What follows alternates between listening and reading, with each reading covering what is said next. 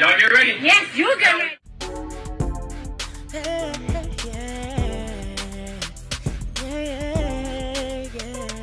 If you want the latest news in the streets, join us and tune in for the tea. Breaking news with integrity. So tell your friends and your family. It's the Lovelyti TV show, bringing you good tea and good vibes. It's the Lovelyti TV show. Be sure to share, like, and subscribe.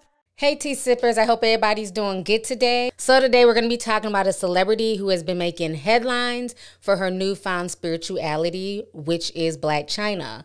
The model and reality TV star has been opening up about her journey to finding God, and we're going to explore what led her down that path. In the name of the Son, and in the name of the Holy Ghost.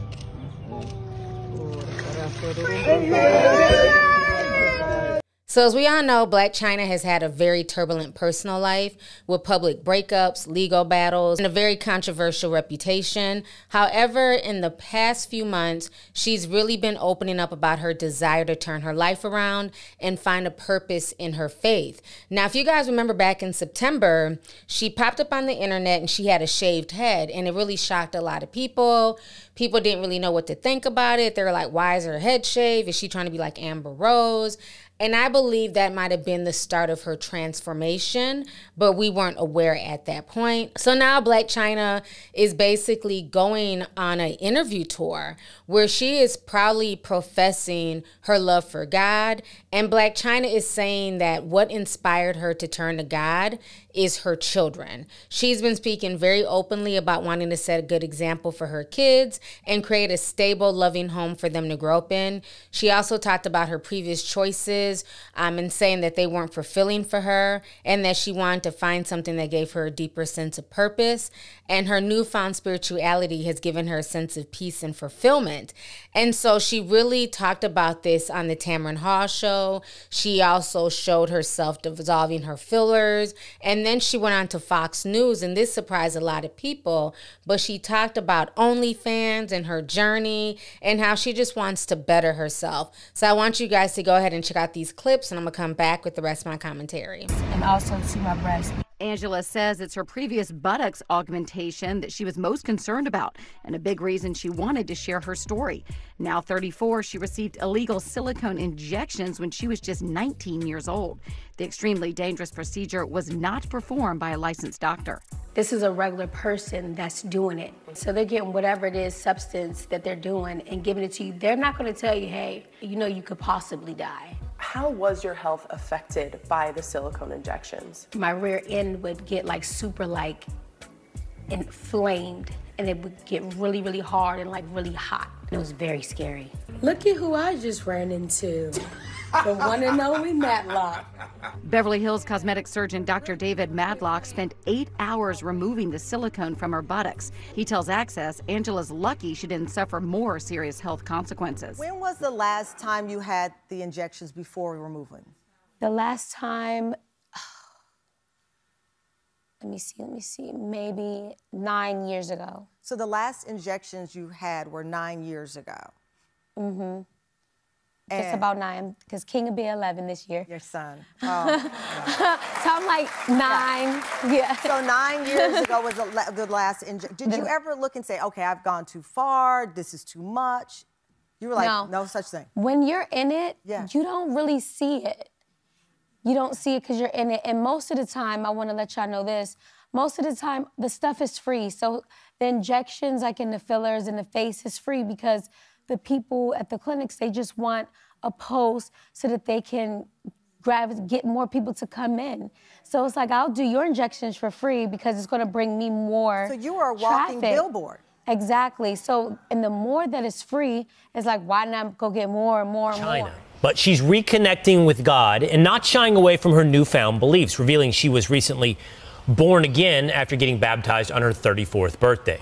Her new journey prompting her to make a complete lifestyle change by quitting OnlyFans, calling it degrading, reversing all of her plastic surgery, and now embracing her birth name again.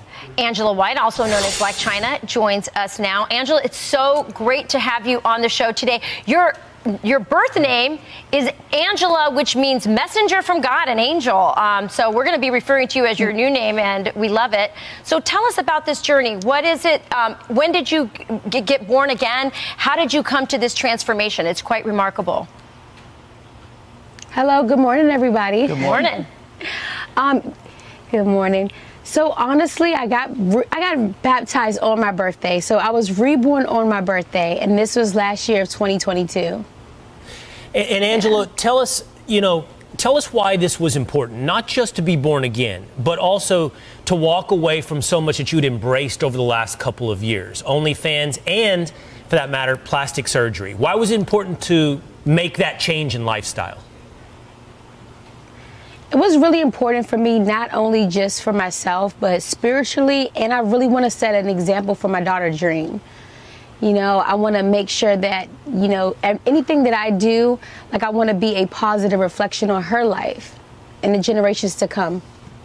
Angela, was there a moment in particular where you said, the things of this world are not fulfilling to me. I need a higher purpose? Yes, honestly, for me, I was like, this is too much. It's time for a change. This is not really who I am. And something just came over me, like the Holy Spirit came over me, and I was like, you know what? I need to figure out what's my purpose in life. Like, why am I here?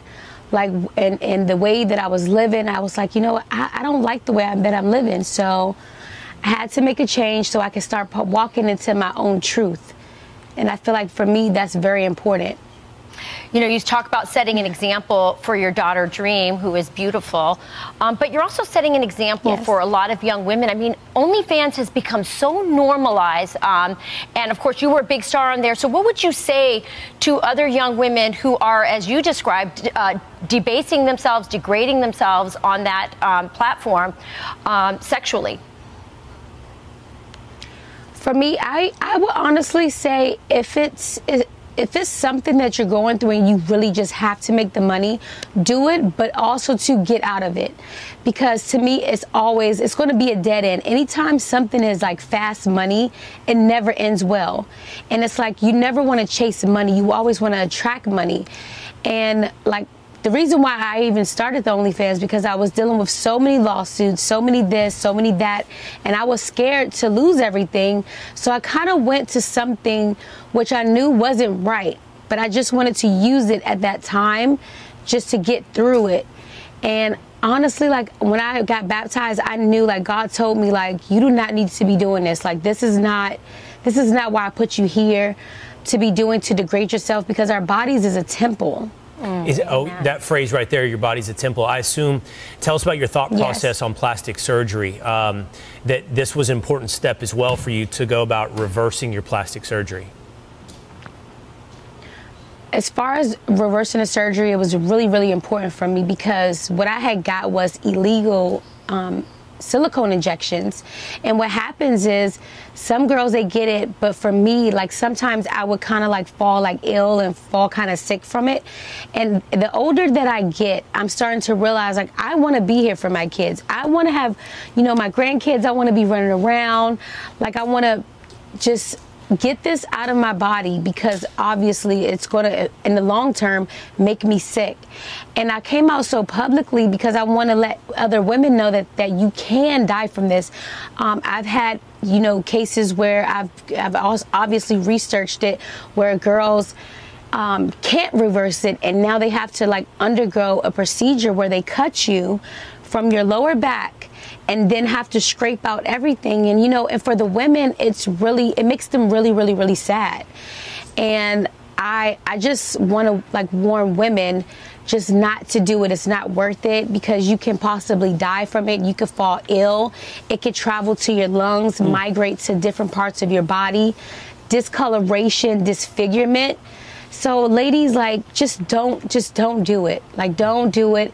And if you do decide to do like a BBL or any cosmetics, make sure you do the research, because everybody isn't certified plastic surgeons, and they can be injecting you with anything. You never know like what they're putting into your body. It can be, it can be whatever. We don't know. So for me, when I got it when I was 19, I was young and naive, so I didn't know about all like the dangers and things like that of the sort. And all right, guys, so I feel really good. My hair is growing back. I like shaved it off. Just needed a fresh start. I didn't want like all the negative energy on me. And I must say that I feel really good. Like I feel like super calm and like, what's the word? Like grounded. Yeah, grounded. Actually, I feel like super free too. So the skin is doing what it needs to do. The fillers are like dissolving. I think I might have to go back like 2 more times. We'll see. All right, so you guys just saw those clips. So Blac Chyna's journey to finding God has definitely led her to change her life. And she's definitely being more selective on the types of things that she engages in, from movies to projects and different things that she tries to take on. She's also trying to be more private about her personal life and choosing to focus on her faith and family. So a lot of people have been asking, well, what does her mom feel about this? Because I believe a few months ago, her mother was like really upset and crying. I remember there was a video that went viral on the Shade Room of her mother crying and upset by how Chyna was dressed, you know, during the Grammy Awards. I swear to God, she would sacrifice me for more. What is she doing at the Grammys? For what? You ain't did shit. I can't complete nothing with a weak-ass nigga. And then a few weeks ago, she went viral again, crying about Blac Chyna removing her Baphomet tattoo. She's listening to me. She's been listening. Oh, God, it just shook me. Lord, it shook my soul. Y'all see that shit? Oh, my God. I'm not even crying. It just made my... Oh. Thank you, Jesus. Thank you.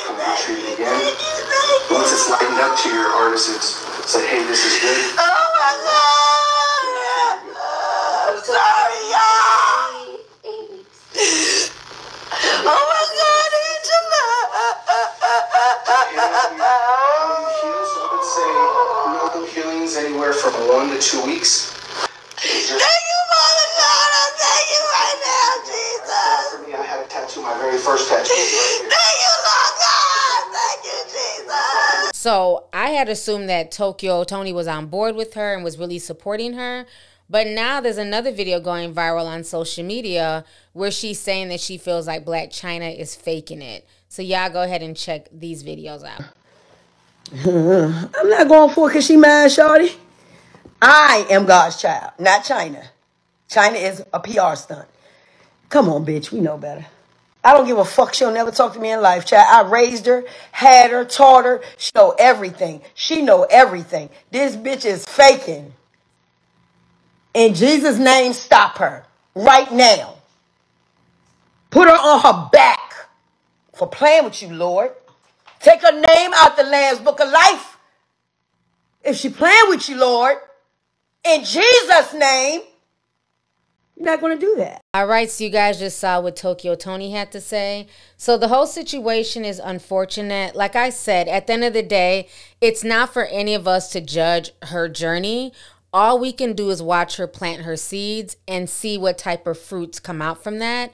But from what I'm seeing from Blac Chyna so far, she seems to be taking her journey very seriously. You know, even showing her hair and showing like this little afro that she had. I thought that video was just adorable that she posted earlier today. But she seems to be, you know, on her journey to not only find God, but to maintain her sobriety and get negative people away from her, and to possibly want to do better in life. And, you know, it's always good for people to want to change and do better.